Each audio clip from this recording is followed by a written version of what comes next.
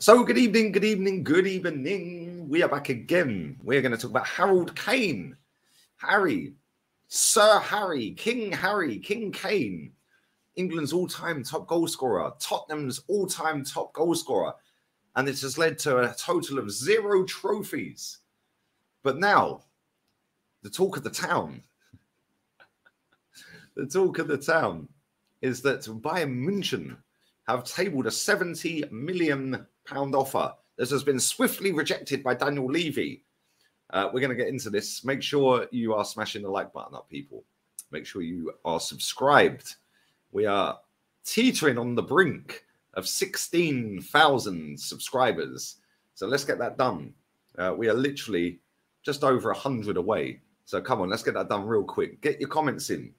Get your super chats in. Share the content. Check out the video about Declan Rice on the main channel. But we have seen so much waffle from these journalists. I just want to read some of these out. June the 1st, 2023. Harry Kane has rejected Bayern interest. That's from Bild in Germany. Tottenham Hotspur's Harry Kane likes Bayern Munich. That was on the 22nd of September last year. And that has come from an exclusive interview with Sky's Florian Plettenberg. 27th of July, 2022. Bayern Munich made sure Harry Kane knows he's wanted. Who makes this stuff up? Where are we? What else we got here? Harry Kane has Sorry, let me read that again. Harry Kane has an eye on Bayern Munich move. Oh dear, the contrast from one journalist to another, from one news outlet to another. 70 million on the table from Bayern Munich. Rejected real quick. And listen, he has only got 1 year left on his contract. But having said that, if Mason Mount is going for about 60 million quid with 1 year left on his contract, then Harry Kane is worth 100 million quid. So pay the money, Bayern, if you want the player. Pretty damn simple, isn't it? Harry Kane will guarantee goals. Bayern Munich will guarantee him trophies. So it's kind of a match made in heaven. He wants trophies. I'd imagine he wants trophies. Although saying that, he has been a serial loser for most of his life. All great, scoring loads of goals. But ultimately, if they don't lead to anything, you've lost. Put your medals on the table, Grandad. Oh, well, I didn't win any. But I am England's top goal scorer. I am the Premier League's top goal scorer. Well, we will be. And I am Tottenham's top goal scorer. Yeah, but Grandad, did you win any medals and trophies? No, I didn't win any of that, but that don't matter. That don't matter. I'm top goals. Is that what he really wants? Listen, there's no doubt in his ability. He's a fantastic footballer. Not just a great goal scorer. He is an unbelievable footballer as well. But he has literally wasted most of his career at a club that ain't serious about winning anything. And they've conned him in to thinking that he's great and he could be the legend. You could have a statue. Even Daniel Levy was talking about statues a couple of weeks back. Like, it's mad. A statue for what?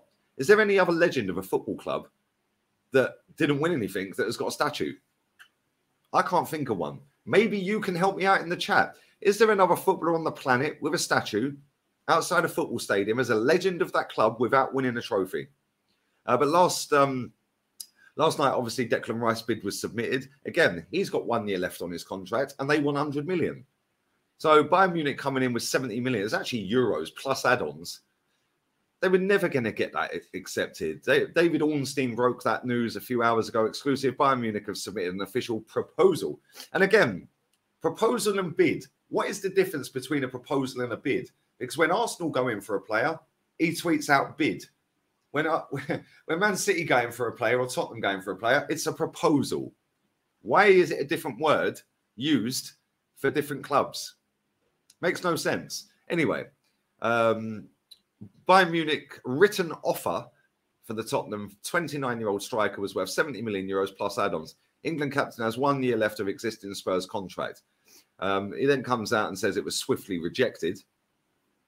And I'm not surprised it was swiftly rejected.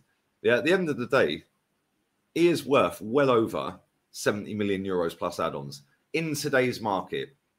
Somebody just commented on my Declan Rice video before I press record on this, saying Declan Rice, I don't know why everyone wants Declan Rice. He's overrated and overpriced. My reply back to that was 99% of footballers are overrated and overpriced because most of them are crap. Literally, most of these footballers that we watch week in, week out in the Premier League are rubbish. Let's just be real with it. They're rubbish. Half of them ain't got any technical ability. Half of them ain't got any skill. They're just robots in a system. Football is not what it used to be back in the day, back in the 90s, back in the early noughties. Yeah, it's all about systems and all of this crap. Oh, yeah, but he's a good system player. Yeah, but is he a good footballer? Well, in this case, Harry Kane is one of the exceptions to the rule because Harry Kane is a very, very good footballer. Yeah. Yes, he turns like a dump truck. Yeah. Yes, he looks clumsy on the ball at times. But I'll tell you what, his footballing IQ is up there with the very best in the game right now.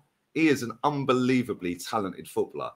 He's an elite level goal scorer and he is rotting away at Tottenham. Yeah, maybe he wants to stay at Tottenham. I don't know. He hasn't signed another new contract, but at the same time, I remember when Poch was there, him and Dele Alli were signing new contracts every 6 months. For what? He didn't win anything. It's crazy. It's actually crazy.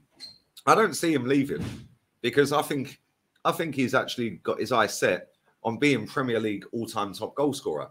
And whilst that's great, and it's a great achievement to be the top goal scorer ever in the Premier League, if you don't win anything at the end of it, thank you. If you don't win anything at the end of it, then it's all been irrelevant.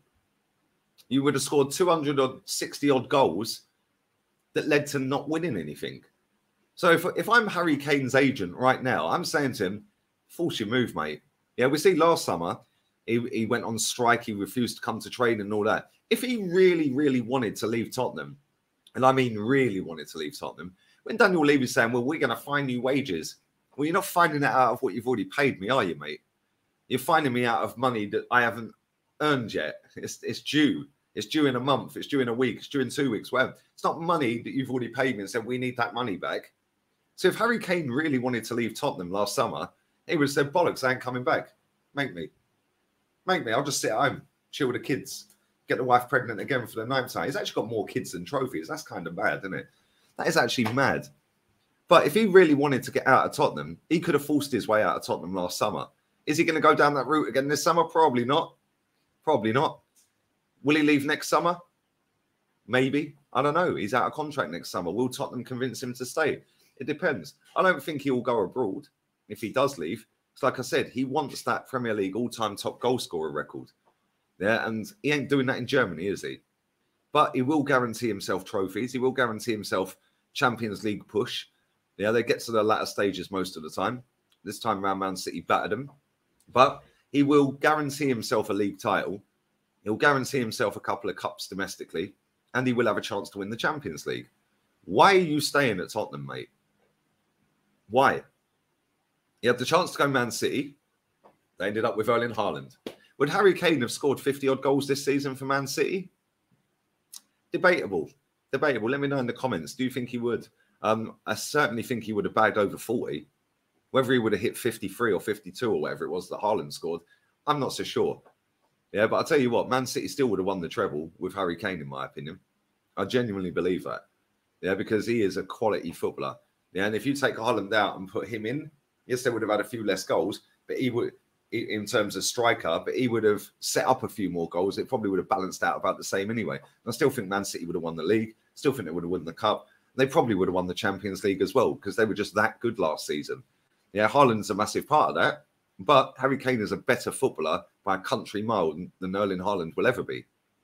Erling Haaland is up there in the elite goal scoring stats, yeah, with Harry Kane and above Harry Kane. But at the same time, footballing wise, he's an unbelievable footballer.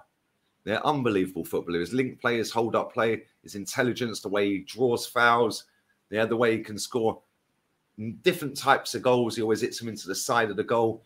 Yeah, give him a penalty, apart from for England. Most of the time, it's in the back of the net. It's just a top draw footballer. So I get it. Bayern Munich won him. Cough up over 100 million. It's as simple as that. To get Harry Kane for 100 million, I still think in today's market, that is actually a bargain. When you look at some of the players that have gone for 100 million, Anthony at United, yeah, like, you know, Declan Rice is going for 100 million. You know, Jude Bellingham's just gone for 100 million. You know, there's a lot of players out there, 100 million plus. Jack Grealish, 100 million. I like Grealish as well, but at the end of the day, Harry Kane is a better footballer than all of these players. So if they want him, they're going to have to cough up the money. And then will Daniel Levy sell him? That's the big issue, isn't it? For me, yeah, he needs to get out of there. Yeah, and another thing as well, like, I look at it and I just think, Daniel Levy, people talk about how shrewd a businessman he is. Really? Have you seen the state of that football club? What are you waffling? Yeah, not only that. Yeah, not only that. I think, like, you know, they've got to go away from Kane and Son now.